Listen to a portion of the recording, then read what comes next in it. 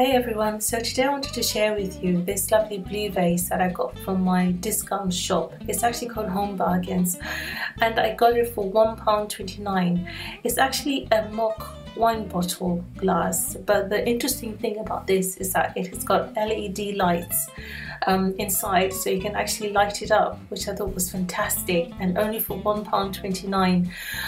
Basically all you need is three AAA batteries to get the lights working. Unfortunately it doesn't come with the batteries, so you have to purchase them separately, but still for £1.29 I just thought it was an absolute bargain.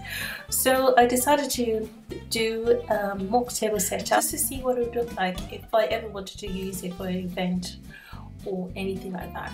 So I've got these lovely pink flowers that I got from Hobbycraft, and the pink and blue just go so well, don't you think? I just love it, but it wasn't really working for me. So then I tried these white orchids and I just love this look. I would definitely use this for future events.